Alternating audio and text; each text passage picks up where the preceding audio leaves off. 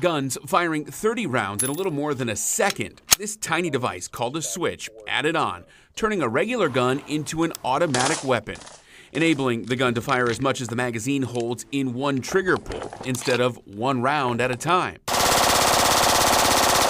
When 12 News first started investigating the growing number of switches on the street in August, Milwaukee police had recovered 64 automatic guns, almost the same number the department recovered in all of 2022. Since then, that number has basically doubled. Milwaukee police say they've recovered 122 automatic firearms so far in 2023, almost 10 times the number that they recovered in 2020.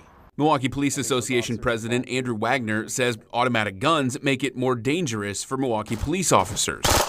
You believe that device or that gun is then outgunning potentially Milwaukee police officers? Right. I mean, if you're in a gun battle with a suspect and he has automatic fire on his weapon or his rifle, and we're semi-automatic, that's a disadvantage for us as police officers try to apprehend that person. The illegal device, often called an auto sear or a switch, is cheap to buy and can be purchased online or 3D printed.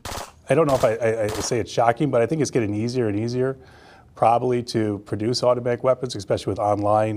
You can get toolkits and then you can watch videos. Just this week, police issued an arrest warrant for Anthony Johnson, who prosecutors believe was buying gun parts online for the last 2 years, building automatic pistols and selling them. Yet another example of the increase of illegal automatic guns on Milwaukee city streets.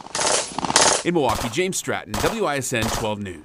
The Bureau of Alcohol, Tobacco and Firearms is seeing a spike across the country as well. The ATF says numbers nationally are currently doubling every year.